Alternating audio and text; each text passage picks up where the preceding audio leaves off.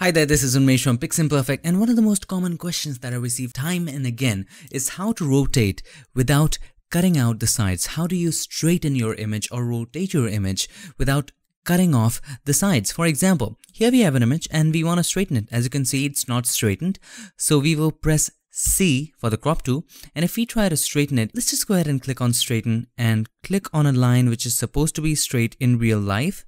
Drag along that line and hit enter. And if we hit enter, have a look. Everything here, and at the bottom is being cut out. So what do we do? How do we solve that problem?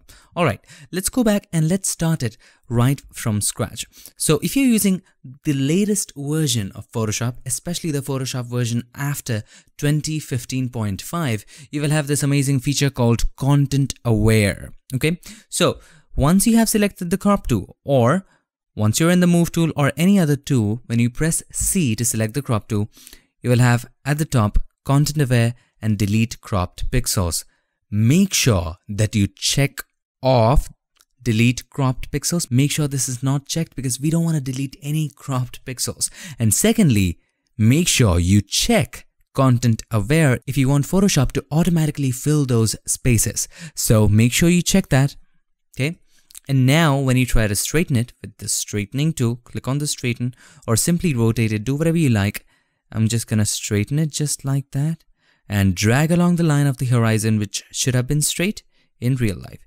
There you go. I'm gonna go ahead and do that one more time. Maybe I just missed it a little bit. Okay, there we go. Now what do we have to do? Maybe you want to expand it like that at the top. Maybe let's expand it to the side. And you can try expanding in the bottom, but then again, it's difficult to reproduce this area, but we can try that, no problem. All right, let's go ahead and try that. Once you're done, you can hit the enter key or the return key on a Mac.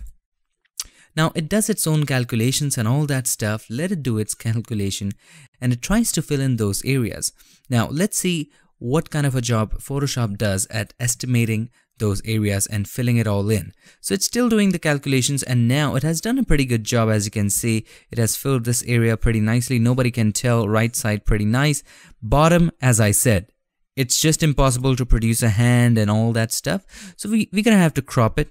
With the crop tool selected, just click on it once and crop it from the bottom. Make sure it's clear, right? And crop it from the bottom. Now we're here. All right, there we go. Something like that. Let's crop even more.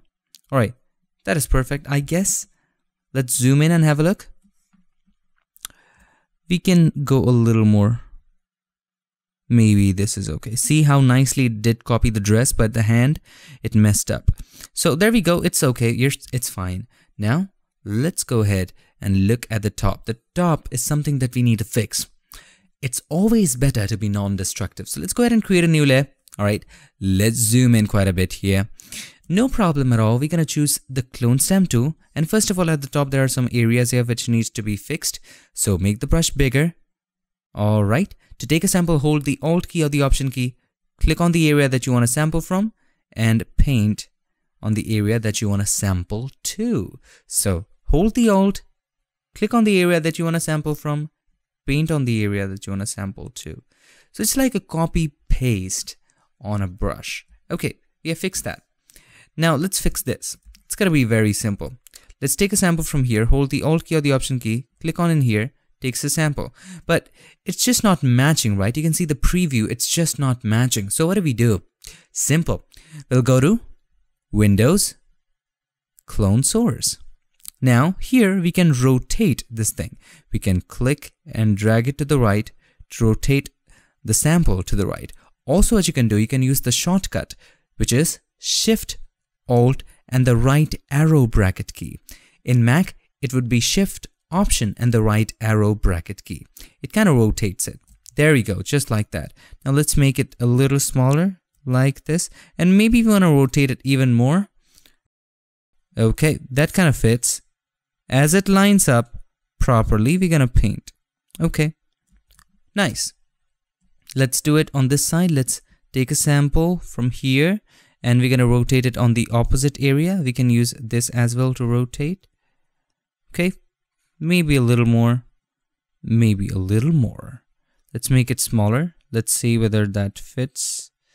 It fits pretty good. And yeah, it did a pretty good job. Now we can just fill in the rest of the areas. You can just sample from here and fill in a little bit there. Sample from here, fill in a little bit there. Okay, and let's reset it. We don't want every sample to be rotated. Let's reset it. It's back to its normal.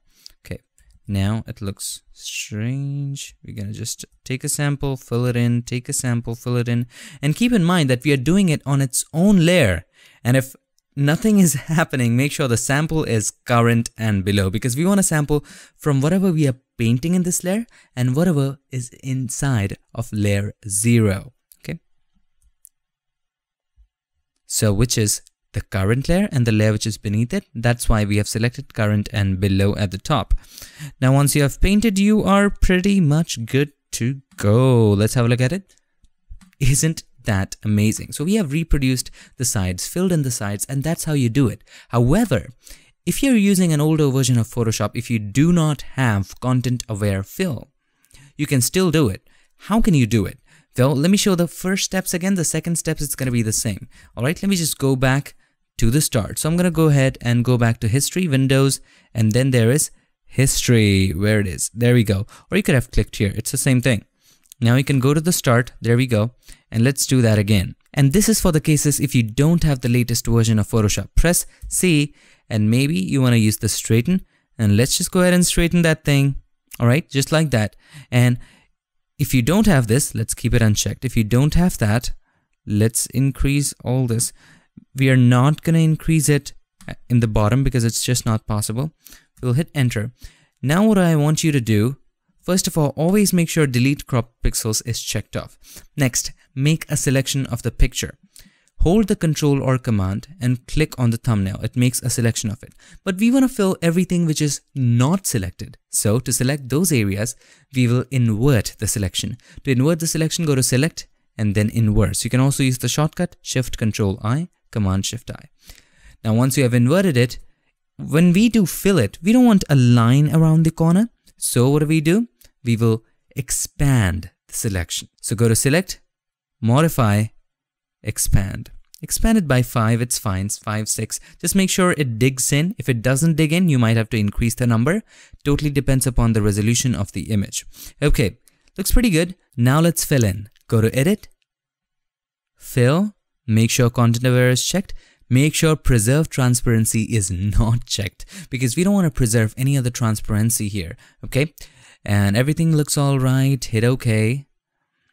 And it might do the same thing. Let it do its job, and I'm sure it will do the same thing. All right, there we go. Control or Command D. Let's zoom out and have a look. It did the exact same thing. And we have to clear that up just like we did before. It's the same thing, but it takes longer steps. Photoshop just added the feature at the top to make it quicker. So that's pretty much it for this video. Just a quick little recap. All you have to do, press C to open up the crop tool. Then you would rotate it the way you like it. Make sure delete cropped pixels is checked off. Make sure content aware is checked on if you like to fill in those spaces. Then hit enter or the return key. It fills up those spaces automatically. Now, you might have to do some corrections using the clone stamp tool or the healing brush tool or anything that you like. Secondly, if you have an earlier version of Photoshop, then what you might have to do after rotating, select the image, invert the selection, expand the selection so that it kind of digs in, and then go to Edit, Fill, Content Aware to fill in those spaces, and that is pretty much it. I hope this video helped you, and if it did, make sure to give us a like, and also do not forget to subscribe, and not just subscribe, ring the bell so that you, my friend, don't miss any other future tip, trick, or tutorial. I'll see you guys in my next one. Till then, stay tuned and make sure that you keep creating.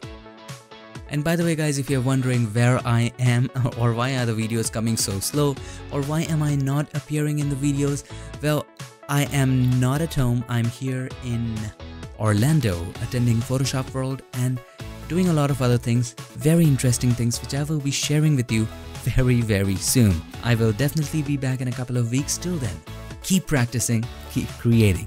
Thank you so very much.